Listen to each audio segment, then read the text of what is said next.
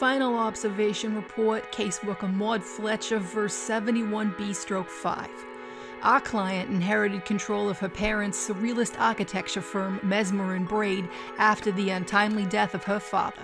Against his final wishes, she's decided to honor the ambitions of her mom and grandpa, who founded the company.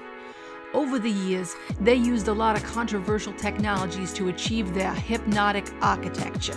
Now, she wants to take it to the next level and use the multiverse to help create the perfect dream home. Sounds excessive to me, but hey, I don't pick these assignments. I guess this is the one my arbiters have been waiting for because they really pulled out all the stops. Arbiter Ellen Replay made me dizzy with this inverted mansion, and Arbiter Orventa stunned everyone with this crystalline lighthouse. But Consensus threw us all for a loop with this melting house by Arbiter Real Camille.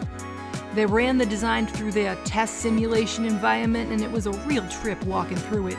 But things took a dark turn real fast. Started out as a beautiful visit, but slowly became a nightmare. Everything got twisted. I was seeing faces I'd rather forget.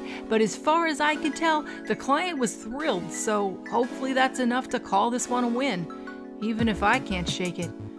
End of report.